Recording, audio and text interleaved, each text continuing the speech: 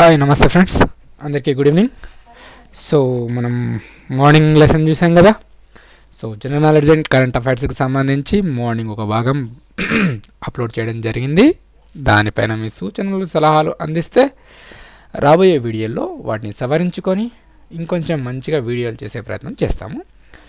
So 2017 సంవత్సరంలో జరిగినటువంటి వివిధ సంఘటనల ఆధారంగా ఒక ఉపాధ్యాయునికి లేదా ఉపాధ్యాయ ఉద్యోగాన్ని ఆశించే అభ్యర్థికి తెలిసి ఉండాల్సిన కనీస విషయాలు టాపిక్ తోటి మనం వీడియోలు అప్లోడ్ చేయడం జరుగుతుంది. సో ఈ వీడియోలు మొత్తం 4 ఉంటాయి రాష్ట్రానికి సంబంధించి, అలాగే జాతీయ స్థాయికి సంబంధించి 4 వీడియోలు, అదేవిధంగా అంతర్జాతీయ విషయాలకు సంబంధించి 4 వీడియోలు, మొత్తం 12 వీడియోలు అందజేసే అవకాశం ఉంది. కాబట్టి సో ఈ వీడియోని వరుసగా మీరు కనుక చూడగలిగితే రాష్ట్రం మరియు జాతీయ మరియు అంతర్జాతీయ స్థాయి కరెంట్ అఫైర్స్ మరియు జనరల్ నాలెడ్జ్ విషయాలు మీకు అందరికీ అవగాహన వచ్చే అవకాశం బాగానే ఉంటుంది.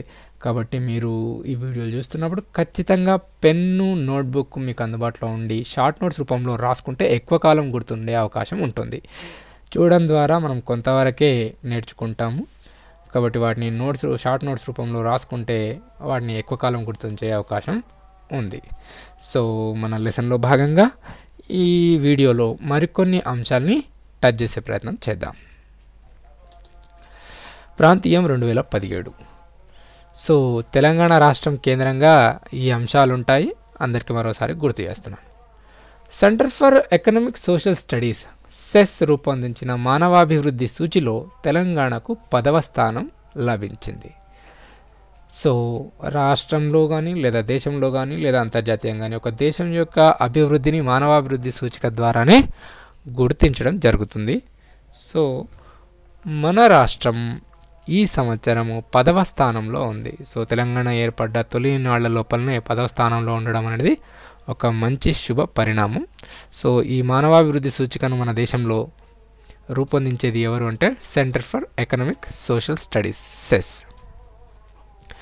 దేశంలో తొలిసారిగా వీధి కుక్కల దత్తత కార్యక్రమాన్ని చేపట్టినటువంటిది హైదరాబాద్ మహానగర పాలిక.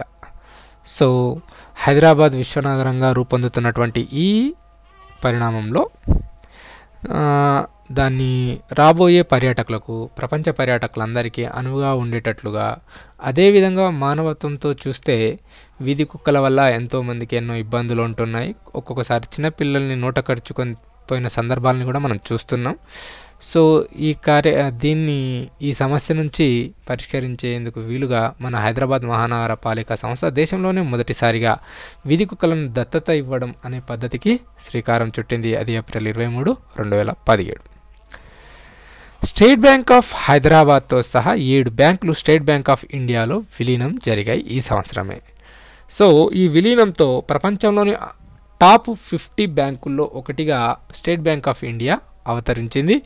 ఈ విలీనం అనేది ఏప్రిల్ 1, 2017 నుంచి అమల్లోకి వచ్చింది. సో స్టేట్ బ్యాంక్ ఆఫ్ హైదరాబాద్తో సహా state bank of Rajasthan, state bank of Travancore, భారతీయ మహిళా బ్యాంక్, ఇలాంటి బ్యాంకులన్నీ కూడా మొత్తం 7 బ్యాంకులు స్టేట్ బ్యాంక్ ఆఫ్ ఇండియాలో విలీనం జరిగినాయి. మిగిలిన బ్యాంకుల వివరాలు కింద కామెంట్లో మీరు పెడితే నేను చదువుతాను. ప్రముఖ సాగునీటి రంగ నిపుణులు, కేంద్ర జలవనరుల మాజీ chief engineer are Vidyasagar Rao గారు ఈ సంవత్సరం మరణించారు ఏప్రిల్ 29, 2017. సో మనము వీరిని కొన్ని సినిమాల్లో కూడా చూసి ఉంటాము. జైబోలో తెలంగాణ సినిమాలో ఉద్యమకారునిగా మనకు కనబడతారు. వీరు నిత్య జీవితంలో కూడా తెలంగాణ ఉద్యమం గురించి ఎంతో పోరాటం చేశారు. ప్రొఫెసర్ జయశంకర్ గారికి జల విభజనకు సంబంధించి వీరు ఎన్నో కీలక భావనల్ని తెలియజేయడం జరిగింది. సో వీరు ఉద్యమకారుడు కూడా నిత్య జీవితంలో, అలాగే మంచి టెక్నోక్రాట్ కూడా. ఇండియన్ ఐడల్ సీజన్ 9 విజేతగా తెలుగు గాయకుడు ఎల్వి రేవంత్. ఈ మధ్యలో ఇండియన్ ఐడల్ అనేది దాన్ని గెలుచుకోవడం అనేది తెలుగువారికి పరిపాటిగా మారినట్టుగా అనిపిస్తున్నది. ఇండియన్ ఐడల్ అనేది టీవీ షోలలో ఒక గొప్ప పేరు పొందినటువంటి సంగీత కార్యక్రమం ఇది. సో దీనికి మనం ఇంతకుముందు కూడా చాలామంది మన తెలుగు వాళ్ళు దీంట్లో పోటీ పడ్డారు, జాతీయ స్థాయిలో గుర్తింపు కూడా పొందారు. అలాగే ఈ సీజన్ 9 అంటే 2017 సంవత్సరానికి గాను ఎల్వి రేవంత్ దీనికి విజేతగా ఆవిర్భవించారు. గతంలో విజేతలుగా పొందిన వారి వివరాలు మీరు కామెంట్స్లో రాస్తే సంతోషిస్తాను. జాతీయ గ్రామ పంచాయత్ దివస్ ఏప్రిల్ 24ను పురస్కరించుకొని కేంద్రం ప్రకటించే రాష్ట్రీయ గౌరవ పురస్కార్కు ఎంపికైన సిద్దిపేట జిల్లా ఇబ్రహీంపూర్ గ్రామ పంచాయతీ. పంచాయతీ సశక్తీకరణ పురస్కార్కు ఎంపికైన కరీంనగర్ జిల్లా పరిషత్. ఇక్కడ 3 అంశాలు ఉన్నాయి. ఒకటి, గ్రామ పంచాయత్ దివస్ ఏప్రిల్ 24న నిర్వహిస్తారు. ఈ సందర్భంగా కేంద్రం కొన్ని అవార్డులు ఇస్తుంది. అందులో రాష్ట్రీయ గౌరవ పురస్కార్కు ఎంపికైనటువంటిది ఒక గ్రామ పంచాయతీ. అది ఎక్కడుంది? సిద్దిపేట జిల్లా ఇబ్రహీంపూర్ గ్రామ పంచాయతీ. అలాగే పంచాయతీ సశక్తీకరణ పురస్కార్కు ఎంపికైనటువంటిది కరీంనగర్ జిల్లా పరిషత్. ఈ తేడా గమనించాలి. రాష్ట్రీయ గౌరవ పురస్కార్కు గ్రామ పంచాయతీ సెలెక్ట్ అయింది, ఇబ్రహీంపూర్ గ్రామ పంచాయతీ, ఇది సిద్దిపేట జిల్లాకు చెందింది. అలాగే ఒక జిల్లా పరిషత్ కూడా దీనికి సెలెక్ట్ అయింది, పంచాయతీ సశక్తీకరణ పురస్కార్కు. సో ఈ అవార్డులను జత చేయడం కానీ ఇంకో రూపంలో కానీ ప్రశ్న ఇచ్చే అవకాశం ఉంటుంది, కాబట్టి జాగ్రత్తగా గుర్తించండి. హైదరాబాద్లో పారిశుద్ధ్య నిర్వహణకు గాను వినూత్న పద్ధతిలో చర్యలు చేపట్టినందుకు గాను GHMC commissioner Janardhan Reddy innovative initiative అవార్డును ఏప్రిల్ 8, 2017న అందుకున్నారు. ఇంతకుముందే చెప్పుకున్నాం, వీధి కుక్కల దత్తత తీసుకోవడం కావచ్చు, లేదా చెత్త కుప్పల నిర్వహణ కావచ్చు, లేదా చెత్త నిర్వహణలో భాగంగా అక్కడ ముగ్గులు వేయించడం, స్వచ్ఛ హైదరాబాద్ లాంటి కార్యక్రమాలను చేపట్టడం లాంటి వినూత్న కార్యక్రమాలు చేపట్టినందుకు జిహెచ్ఎంసీ కమిషనర్ జనార్దన్ రెడ్డి గారు ఇన్నోవేటివ్ ఇనిషియేటివ్ అవార్డును అందుకున్నారు. అలాగే ప్రముఖ యుద్ధవీర్ పురస్కారం 2017 సంవత్సరానికి గాను ఎల్వి ప్రసాద్ ఐ హాస్పిటల్కు చెందినటువంటి డాక్టర్ గుళ్లపల్లి ఎన్ రావు గారిని ఎంపిక చేయడం జరిగింది. యుద్ధవీర్ పురస్కారం ముఖ్యంగా ఆసుపత్రికి సంబంధించి, వైద్య రంగానికి సంబంధించే ఒక ప్రోత్సాహక అవార్డు, ప్రముఖమైనటువంటిది. దీనిపైన గతంలో ప్రశ్నలు కూడా వచ్చాయి కాబట్టి గుర్తుంచుకోవాలి.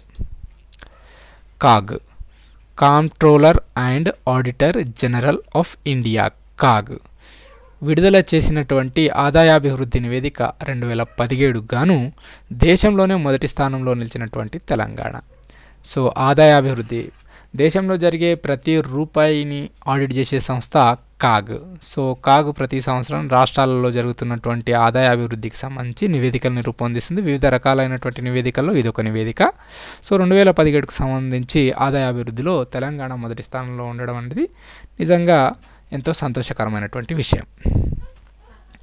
తర్వాత ఈ మధ్యలో బాగా ఫేమస్ అయినటువంటి తెలంగాణ సామాజిక అభివృద్ధి నివేదిక. సో గ్రూప్స్కు ప్రిపేర్ అయ్యే వాళ్ళు కావచ్చు, లేదా సివిల్స్కు ప్రిపేర్ అయ్యే వాళ్ళు కావచ్చు, ఈ పుస్తకాన్ని చదవడం అనేది వారికి కనీసం అంటే తెలంగాణ పైన ఒక కనీస అవగాహన రావడానికి కారణంగా ఉంటుంది. సో ఈ పుస్తకాన్ని మీలో కూడా ఎవరైనా చదివిన వాళ్ళు ఉండిండొచ్చు. ఉన్న వాళ్ళు ఎవరైనా ఉంటే కింద కామెంట్స్లో తెలియజేస్తే ఒకసారి సంతోషంగా ఉంటుంది. సరే, ఈ నివేదికను రూపొందించింది ఎవరు అంటే CSD, council for social development. దీని డైరెక్టర్ కల్పన కన్నాభిరన్. ఈమె సారథ్యంలోనే పద్మిని స్వామినాథన్, జయరంజన్ అనేవాళ్ళు ఈ నివేదికను రూపొందించడం జరిగింది. ప్రభుత్వ దవాఖానాల్లో ప్రసవించే మహిళలకు ప్రయోజనం చేకూర్చే కేసీఆర్ కిట్ పథకాన్ని హైదరాబాద్లోని పేట్ల బుర్జు దవాఖానాలో సీఎం కేసీఆర్ ప్రారంభించారు. సో కేసీఆర్ కిట్ అనేది బాగా ఫేమస్ అయింది ఈ మధ్యలో. దీనివలన ప్రభుత్వ ఆసుపత్రుల్లో ప్రసవాల సంఖ్య గతంతో పోలిస్తే 50% పైగా అభివృద్ధి రేటును సూచించడం జరిగింది. 2,000 రూపాయల విలువతో కూడిన 16 రకాల వస్తువులతో తల్లికి మరియు పిల్లకు ఇద్దరికీ క్షేమకరమైనటువంటి వస్తువుల్ని అందుబాటులో ఉంచే ప్రయత్నమే ఈ కేసీఆర్ కిట్. సో ఈ కేసీఆర్ కిట్ను ఎక్కడ ప్రారంభించారు అంటే హైదరాబాదులోని పేట్ల బురుజు దవాఖానాలో ప్రారంభించారు. ఎప్పుడు ప్రారంభించారు? మీరు చాలామంది ఎగ్జామ్స్కి ప్రిపేర్ అవుతూ ఉంటారు కాబట్టి మీరు ఒకసారి ఆ తేదీని కింద కామెంట్లో తెలియజేస్తే సంతోషిస్తాను. అలాగే సామాజిక అభివృద్ధిలో భాగంగా తెలంగాణలో మాంసం యొక్క కొరతను అధిగమించేందుకు, అలాగే ఉన్ని యొక్క అవసరాలను తీర్చేందుకు వీలుగా వృత్తులను ప్రోత్సహించేందుకు గాను ఇన్ని రకాల లక్ష్యాలకు అనుగుణంగా గొర్రెల పంపిణీ కార్యక్రమం అనేది చేపట్టడం జరిగింది. ఈ గొర్రెల పంపిణీ కార్యక్రమం సిద్దిపేట జిల్లాలోని కొండపాకలో ముఖ్యమంత్రి కేసీఆర్ గారు ప్రారంభించారు. తర్వాత మన ఉపాధ్యాయులకు తెలియాల్సిన ముఖ్యమైన అంశం, విద్యారంగంలో వస్తున్న మార్పులను, పాఠ్యాంశాలను, అలాగే వివిధ రకాల కోర్సులను గురించి తదితర సమాచారాన్ని ఎప్పటికప్పుడు విద్యార్థులకు తెలియజేసే ఉద్దేశంతో ఇగ్నో అంటే ఇందిరాగాంధీ నేషనల్ ఓపెన్ యూనివర్సిటీ, మన ఆసియాలోనే అతిపెద్ద ఓపెన్ యూనివర్సిటీ, ప్రాంతీయ కేంద్రం మరియు ఆకాశవాణి హైదరాబాద్ కేంద్రం వీళ్ళిద్దరు సంయుక్త ఆధ్వర్యంలో ఆకాశవాణి హైదరాబాద్ కేంద్రంలో ఒక FM రేడియో స్టేషన్ను ప్రారంభించడం జరిగింది. దాని పేరు జ్ఞానవాణి. దీని యొక్క ఫ్రీక్వెన్సీ 105.6. సో ఈ ఎఫ్ఎం రేడియో స్టేషన్ను ప్రారంభించడం జరిగింది. ఎవరు ప్రారంభించారు? ఇగ్నో. పాడి పరిశ్రమలో మంచి ఫలితాలు సాధించిన వారికి ఇచ్చే జాతీయ స్థాయి అవార్డు గోపాలరత్న. సో ఈ గోపాలరత్న అవార్డుకు ఎంపికైనటువంటి వ్యక్తి మన తెలంగాణకు చెందినటువంటి వ్యక్తి. ఆయన యాదాద్రి భువనగిరి జిల్లా భూదాన్ పోచంపల్లికి చెందినటువంటి వెదిరే సుధీర్ చంద్రారెడ్డి. సో పాడి పరిశ్రమకు సంబంధించి మంచి ఫలితాలు సాధించినందుకు గాను గోపాలరత్న అవార్డు ఇవ్వడం జరిగింది. వారి పేరు వెదిరే సుధీర్ చంద్రారెడ్డి. ఈయన యాదాద్రి భువనగిరి జిల్లాకు చెందినటువంటి భూదాన్ పోచంపల్లికి చెందినవాడు. అలాగే నర్సింగ్ రంగంలో ఇచ్చే అత్యున్నత పురస్కారం ఫ్లోరెన్స్ నైటింగేల్ పురస్కారం. సో ఈ అవార్డును కూడా ఈసారి తెలంగాణలోని నల్గొండ జిల్లాకు చెందినటువంటి నర్సు దున్నాజయ గారు పొందారు. అత్యున్నత పురస్కారం దేంట్లో? నర్సింగ్ రంగంలో. దాని పేరు ఫ్లోరెన్స్ నైటింగేల్. మీరు చిన్నగా ఉన్నప్పుడు బాగా చదివింటారు, ఇంగ్లీష్లో పాఠంగా కూడా ఉండేది మనకు. ఫ్లోరెన్స్ నైటింగేల్ యుద్ధకాలంలో సైనికులకు సేవ చేసినటువంటి nurse Florence nightingale. The lady with the lamp అని కూడా పిలిచేవాళ్ళు. ఈనాటి లెసన్కి చివరి పాయింట్, తెలంగాణ సాహిత్య అకాడమీ చైర్మన్గా నందిని సిద్ధారెడ్డి.